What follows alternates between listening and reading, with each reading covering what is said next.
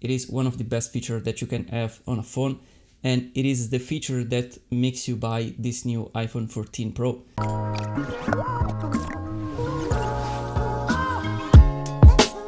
Hey, what's up? It's always me, Johnny, and welcome to my new video. So today we're gonna talk about the Apple event, but this video is not gonna be a simple recap of the event because you already know what product Apple has just presented in this September event. So first of all, the focus of the event was of course on the newest iPhone, but other than that, they just presented the new Apple Watch, that it is pretty much a review and a new version of the Apple Watch Series 7. And then they presented also an Apple Watch Ultra, that it is pretty much a rugged version of an Apple Watch, and I don't know, I don't like it pretty much, if I have to say my opinion, but we will see on the field if it is actually a useful tool for someone or maybe not. Then they also presented the new Apple AirPods, that they are not the AirPods Pro 2, but they are the same AirPods but with some changes at the inside, and they have a new chip with more power, and they have some new features, like on the case they have a speaker so you can find your headphone wherever you are. Of course they have wireless charging and they last more, and they have double the noise cancellation. All these small things have just improved on this Apple AirPods Pro, but this is not a second version of these wireless headphones. Then talking about the newest iPhones, you know that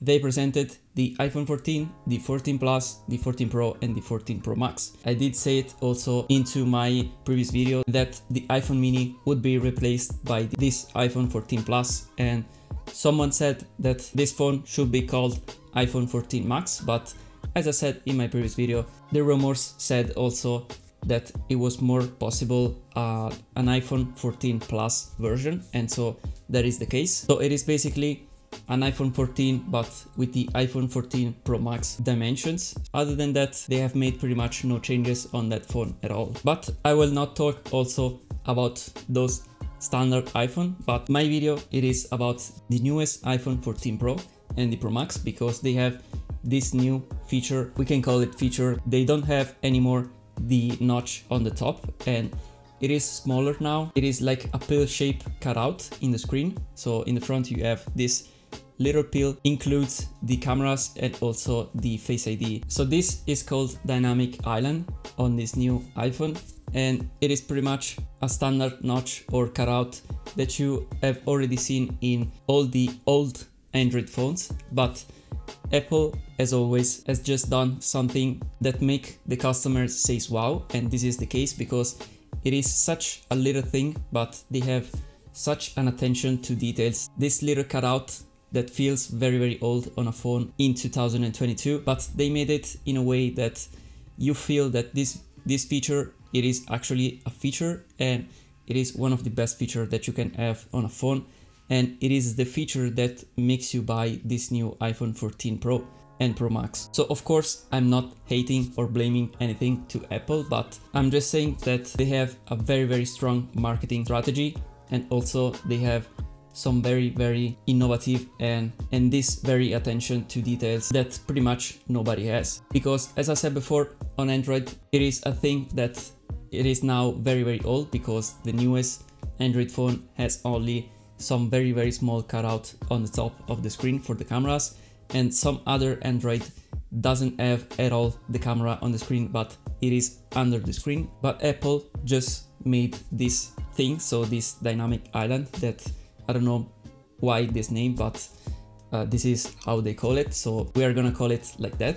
They just make the old iPhone because it is pretty much an iPhone 13 Pro, but they made it like in a way that it looks cooler. And this, as I said before, will be one of the reasons why you will buy this new iPhone 14. Of course, you have new cameras, so 48 megapixel.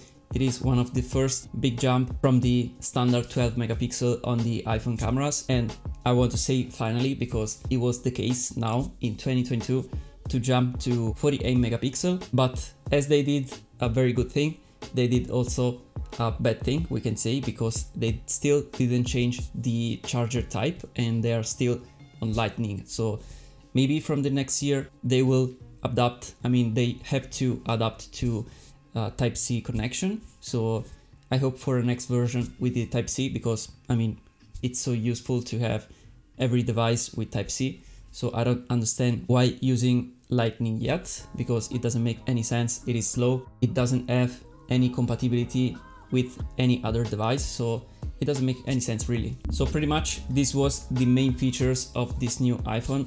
Of course, there are a lot of other features that they presented. They just refined a little bit the already good iPhone 13 because it was a very good phone. But with this new version, I mean, as I said before, it's look like a little bit better. So for someone, it is justifying to buy a new iPhone, of course. And for people like me, because they like what they do and also they like the smartphone world and the tech world, so they will buy it anyway. But thinking on what they have actually changed on this phone, it is pretty much a few things, and I think it's not worth it to upgrade to iPhone 14, especially if you have like an iPhone 11 or 11 Pro, or maybe the 12 or of course the 13. It doesn't make any sense at all. Anyway, I think we will try this new iPhone here on this channel. I hope that I can make the pre-order of this iPhone and just try it here on my channel. So as I said, if you don't want to miss any content, if you don't want to miss the camera test on the newest iPhone, just subscribe right now and make sure also to turn on the bell so you will receive the notification of the video.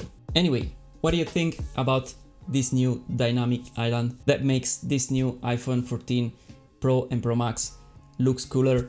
So what do you think? Let me know it down below in the comments. I'm very curious about that. Also, one more thing, by the images, I like very much the purple color on this newest iPhone Pro and Pro Max. So I think I will go on that if I can buy one of those.